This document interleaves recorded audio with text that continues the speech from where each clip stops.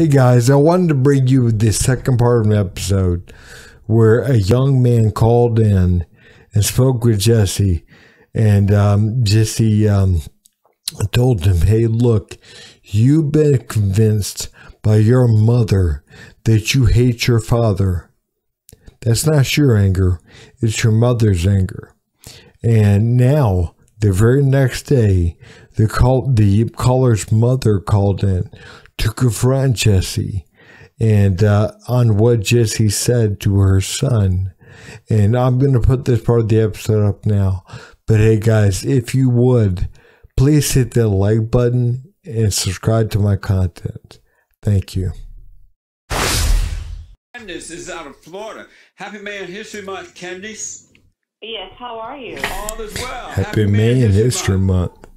Yeah, Man's History, Women's History. I'm calling about No, it's not women's history. It's men's history. Okay, well, whatever you say in your world is men's history. But not in yours? It could be men's history. I mean, everybody has a history. Are you celebrating men's history? Are you celebrating men's history with us? No, I'm not. I'm celebrating something else, but why are you not celebrating men's history with us? I didn't even know that was a national holiday, Men's History Month. Yeah, August. Yeah, August is Men's History Month. Oh, well, congratulations to all the men. Thank for you. Whatever history they have. That's amazing. Thank you, Candice. Are you a first-time caller? No, I called in before. Okay. And my son called yesterday, and you made a derogatory comment that I was crazy from keeping him from his father, who is incarcerated. And for you to say that, you don't even know me unless you know of me, but don't have to. I kept him from his father. I don't even think you know the whole story for you to make that comment that I'm crazy. Who was your son? Chancellor. Chancellor from yesterday. I kind of remember that. And so he told me that you kept him from his father? Turn him away from his father? I don't remember the conversation. He couldn't have told you that. Because did he tell me that you turned him away from his father? Did he tell me that? No, he didn't tell you that. How do you know he didn't tell me that? Because I heard the conversation yesterday. What did he tell me? No, he didn't say that. He was talking about fathers. I don't know what he was talking about. I remember, but what did he say? Tell me what he said. What did you say yesterday? I don't even remember. Is he there right now? Yes, he's here right here. Let me ask him, and then I'll come back to you. Hello. What did you say, Chancellor, when you about? I was telling you that how can you talk about a dad, but what if the mother is a good mother, but the dad is a deadbeat dad? Oh, I remember you now. Hey, that's what you just like your mama. No, how's he like me when, first of all, whatever I instill, I always instill in my son. I have two sons that I let them see for themselves how their father is. I took him to go see his father. I called his father on numerous occasions to come pick him up.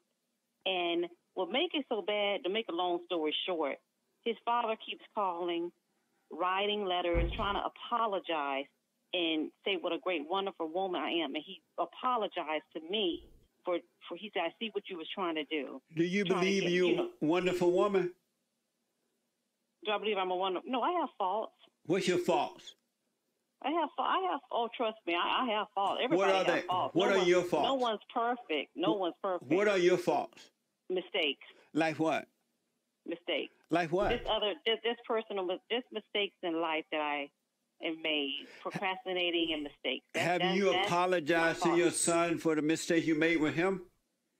I never made no mistakes with him. You made no mistake with your son at all? You think I made a mistake with you? No, I'm asking you, not him. No. I never made a mistake. You never made one mistake with your son. See, this right here, it's like you can't even admit that you have turned your son against his father, and by talking bad about the father, by not allowing the son to have a relationship that's not dependent upon your feelings with his father. and you tainted your son. You have made your son weaker. It's like that's one thing I don't think women understand. When they talk bad about the father, when they turn their kids against her father, and they use their own anger towards, to make a case for their kids to hate the father. They're poisoning their own kids. It's like you're poisoning your kids. And it's like, I don't know if these women understand. Well, I guess they don't, maybe some do, but it's like, you guys don't know what you're doing in a lot of ways. You're setting your kids up for failure, especially your boys. Son. Not that I can recall. You're not being honest. Only thing I think our mistake was probably being a little too strict. So did you make a mistake or not? Then you said you didn't. Now you say you were too strict. If you want to consider that a mistake, then I think was it a mistake to be too strict with him? Huh? Sometimes you have to let a child learn in life. You understand? And let them go out and make their Was it a mistake for you to be too strict with him? Because I was too overly protective. Candace, because the world is so crazy. Candace, was it a mistake to be too strict with him? Yeah, I can say that, yes. Did you apologize to him for that? Yes. And why was it? Why do you say it was a mistake now? Not a mistake now. He's you know what I'm gonna tell you like this. It's not a mistake now that I was too strict for him, like being strict on him. Yes, it was a mistake now because he's weak. Wait, can I say that? No, he's not weak. He's very weak. No. My son is a very, very, very, very strong person. No, he's not. He's just like his mama. Yeah, it's weak. If you're mad and you're angry, that's one thing that people don't seem to get, don't seem to understand. And I think that's something, and I'm not saying that I moved beyond this, but I think there's something that people have got to understand, myself included, like that if you have anger and hatred in your heart, and you're mad at the world and you're mad at people, and you are weak, you have a weakness, and that weakness is that anger, is that pain. You're not allowing things to flow through you. You are nowhere near the person you could be. And but in this culture, we think the strong person is the one that walks around angry, and that's not true at all. Listen to me. He's strong to see what the world is going to today, how the people are today, what's going on out there in society. My son is a black Republican. He campaigns for Trump. He's a boxer. He travels to Vegas. He is doing his thing. But your son has your identity. Yeah. You know what? I'm glad he has my identity than having his dad, who's a murderer, identity. But he has an educated identity, so I'm glad he has my identity, because if he has his father's identity, he would be. No, he identifies with you. What he's saying is he whatever your anger and your pain is, he's identifying with that. He's taking that upon himself. It's not his own. It's yours. And he is taking the pain and the anger that you have and the hatred you have, and he's moving that along to the next generation. It's like, I don't think she understands what he means by this. Right, probably now in prison. But and that's what But having your identity. What do you mean by he's weak? Tell me, what do you mean by he's weak? Like, what are you? Because you don't really know him, but what is he is getting is weak? He has his mother identity, so he is a woman, not a man. No. How does he have his woman? How does he have my identity? In what way could you explain to me that he has a woman way. By you being so overprotective while he was growing up, it was your fears, and you imposed. Hold on, Candace. Hey, okay. hold it. Okay. You asked me. Hold on. I'm listening. No, you're not listening. Hold on. You impose your will on him, causing him to become angry at you, and you become like whomever you're angry at. You know how you just like your mama? He became like you because he became angry. But how do you know he's angry? He's not angry. That's the only way that he can become like you. He has your identity. But he's not even angry. Everybody knows he is the friendliest child in the world. But you don't know him to say he's angry. I know him. I talked to him yesterday and just now. He sound like you. His emotional. He's angry? Yes. And he's emotional. How is he? Here's something, it's like, it bothers me that people, I understand she doesn't want to admit what's going on, but it's like, she doesn't want to even entertain the idea that her child is suffering, her son is suffering, and he could be let free if he just realizes that he's angry. He's angry at his mother, her, because of her blocking him from being his own man in a way.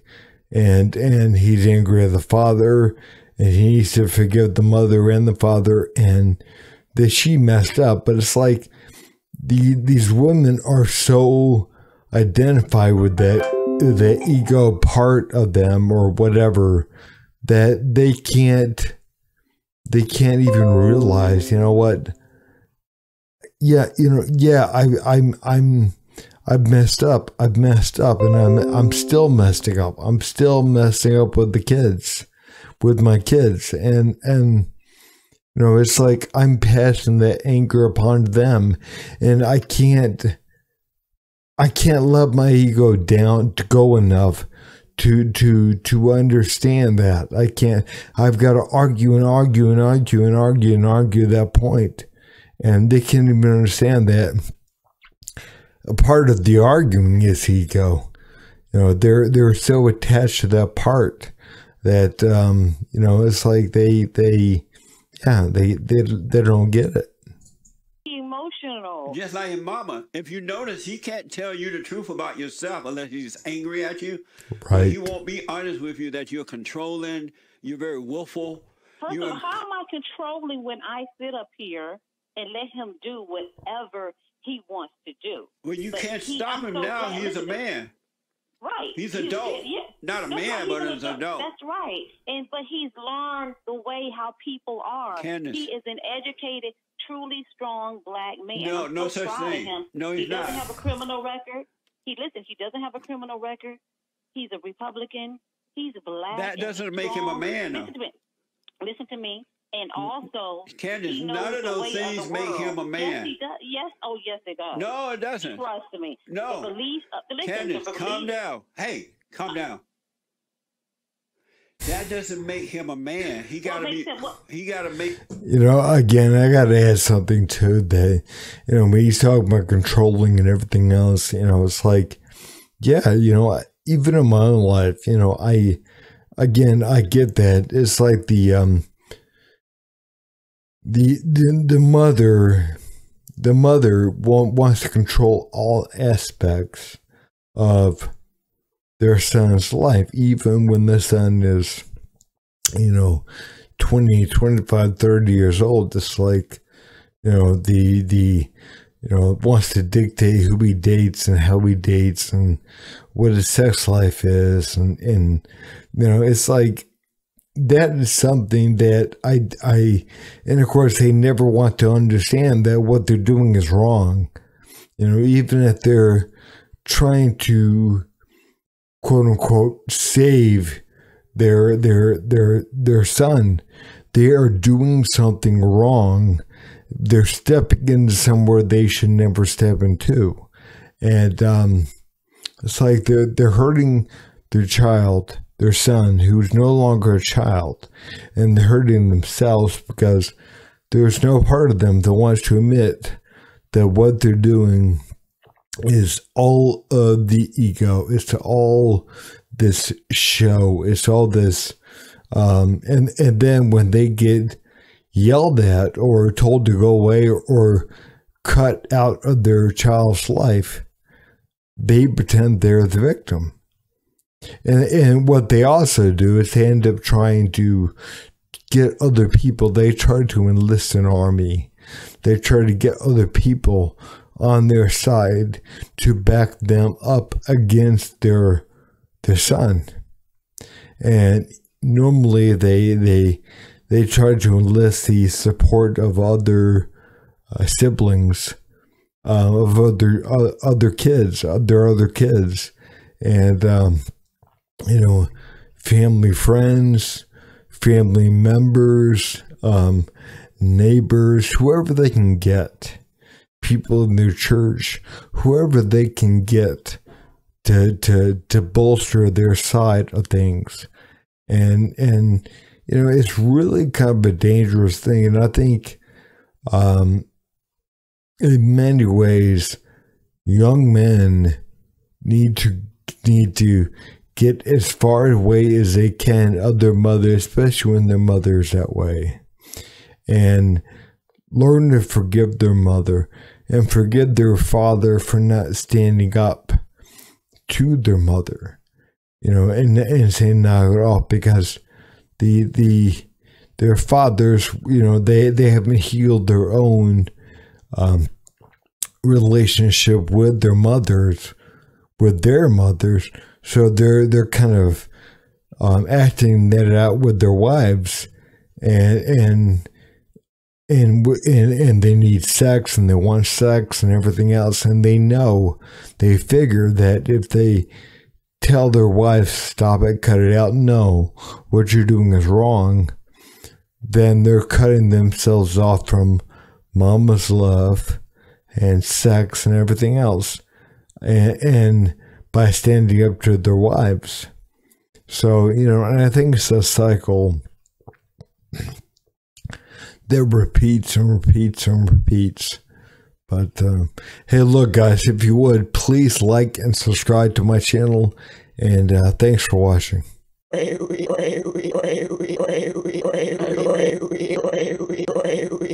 You son of a